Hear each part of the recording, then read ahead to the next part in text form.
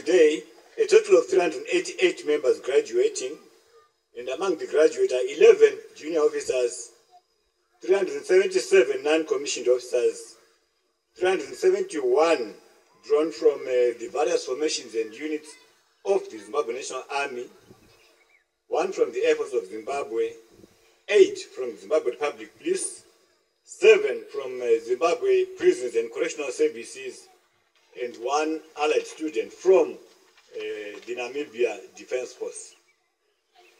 This is in line with our policy to foster inter-service cooperation within our security services in Zimbabwe, and also cooperation with our neighboring countries within SADC.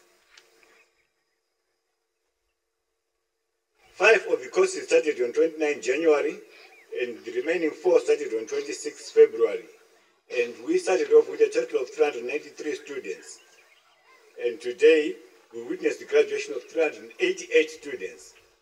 2 failed to complete their courses due to indiscipline, which is not tolerated at all, while the other 3 failed to make it on medical grounds.